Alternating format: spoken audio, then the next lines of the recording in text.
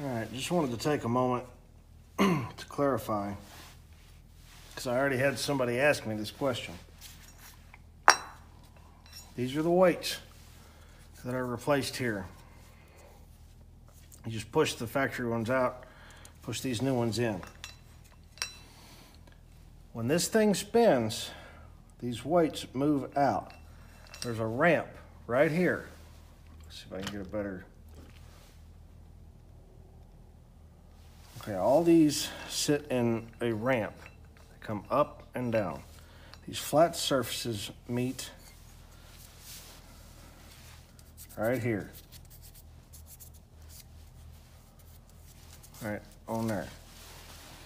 So with all these in and this flap, this is how this came off. I took note the other day when I had this part. It sits down just like that. If you've got this thing sideways like this and try to put it together, it will almost will not go together. And if it does, it'll crack one of those things. And then this is your new spring. And I already had, like I said, I already had questions about this. It was right here. Didn't quite have everything apart. Figured I would go ahead and kind of do a once over here.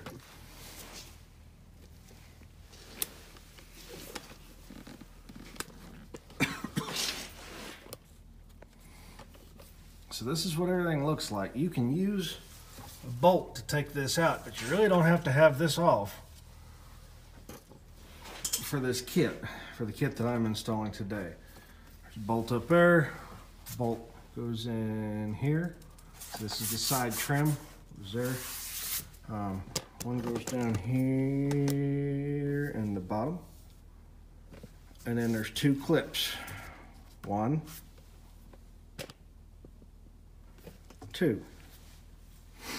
And the trick here is there is a hidden bolt. You saw it earlier. It's right here. It's the last one I take out and it's the first one I put back. Now, while you've got this apart, this bearing right here, every side-by-side, for the most part, that has a system like this, has this bearing. This one moves free in both directions. Some of the other ones have a sprag and they only move in one direction. And some of them have the wrong one in it. It's supposed to be freewheeling and it's not. Now, this goes just like that. And when you put this back on, get your nut ready. Now this nut is left-hand threaded. So when you take it off, you spin it to the right to take it off and spin it to the left to put it on. This belt here is going to be in the way. It needs to be down so it'll stick out further around the circumference of this plate in order to give us some more room. That's why there is a bolt started right here. You can see it started there. It's got a little bit of grease in it. That's how I take them apart. This is just a long M6 or 6 metric, 6 millimeter bolt. But now, right now, this belt is jammed in there pretty good. So I may not need to use it, but if you do like I do and you start it in there, make sure that when you put this thing back together, this bolt is out. Last thing we want is it to loosen up and be dinking around in there.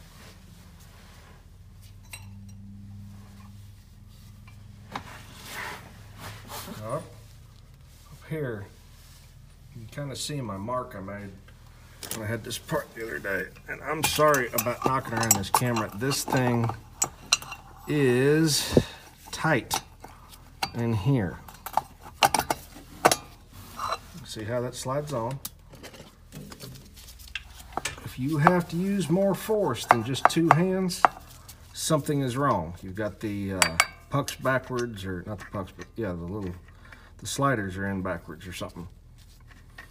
Now, I know that on the, you can see a little arrow, it's stamped LH. I know that in the video he said put the skinny part down. It actually means the curved part. There's a flat machine side and one that's kind of curved. The kind of curved part goes down into this basket here, that. And then this hub that goes in it has the flat machined pieces going up into it. So that's hand tight. It's on. You will experience some weirdness when you first fire this up, because the belt is kind of forced. As we push this in, the belt's going to be a little bit pinched. That's okay. That's what we want. This should be able to sort of move a little bit as it goes. When it first starts running, there shouldn't be any tension here. Now, part of that's because this belt is in this groove so deep because it was running before we took it apart. But we'll go ahead and tighten this by spinning it to the left.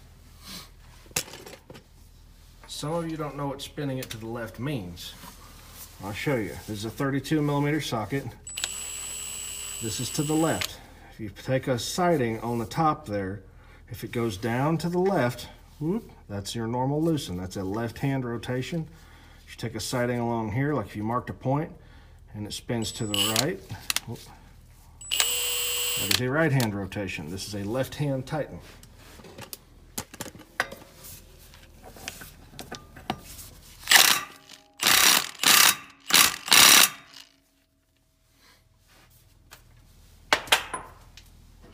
Now the other cool thing to mention here is that part of the way through, this thing catches. Now, this is not your overall thread. This is a thread so you can use this to pull it out. But if you just run an impact in like this, at this stage, when this is stuck, and you can see it's stuck pretty far out. If you do that and run this in, when it clears these threads, it goes through an air gap and hits the next threads, it will almost certainly bind and cross thread. And then you'll have to call idiots like me to fix it. So I just take this and real gentle.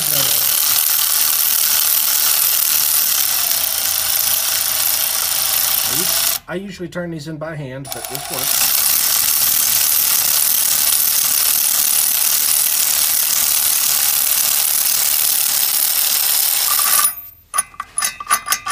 So we're past the initial set of threads into the air gap, and now we're going to start it real careful into the next set.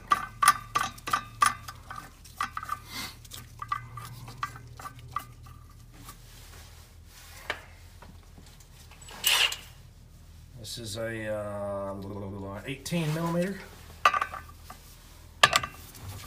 Again, left-hand thread.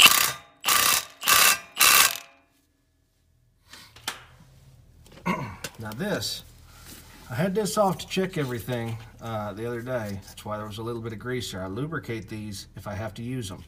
You can use just a smidge of grease or just a touch of oil. You don't want any oil or grease to get onto the belt or these machined surfaces here and there. None of that. The other thing I want to mention is, in the video, it clearly states that this is a 35mm. As you can see, this is a snap-on socket. It's a very expensive socket. You can kind of see it says 35 in the glare there. You can see I wrote 35 on it because I store my sockets sitting up so I can see it. It says it's 35. I can almost sort of get a 35 on it. However, my big old fat 36mm fits on that thing like a glove. And I used a swivel adapter because I have a big honking impact that I run in there. And that allows me to get my impact on the back side of this support and angle this just a little bit and get that out. Now these have standard right-hand threads, so not a big deal there. Now when this thing goes back together, I know everybody likes the time lapse. when this thing goes back together, one of the things you need to keep in mind, especially besides this lower bolt, which is down here, is the clutch cover.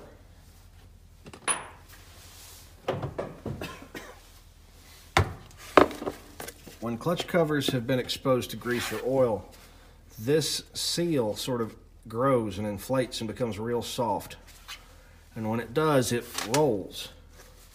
You're going to want to try and take some brake clean or some rubbing alcohol and soak this or put it in the boiling water for just a little bit to get any oils out of it, or better yet, just order a new one if yours is compromised, because this keeps dust and water out of there. And if that gets wet, not only will your belt usually slip, but you'll have other issues that you'll have to come take it to a mechanic for, like, I don't know, burning up the clutch because it's slipping.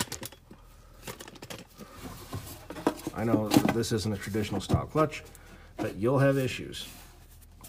Those bearings and stuff are not meant to get wet. And there are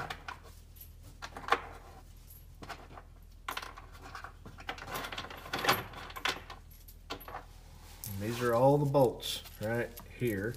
There are 1, 2, 3, 4, 5, 6, 7, 8, 9. 9 of these. If you have not pulled out 9, you have not pulled out enough on this machine. These are steel bolts.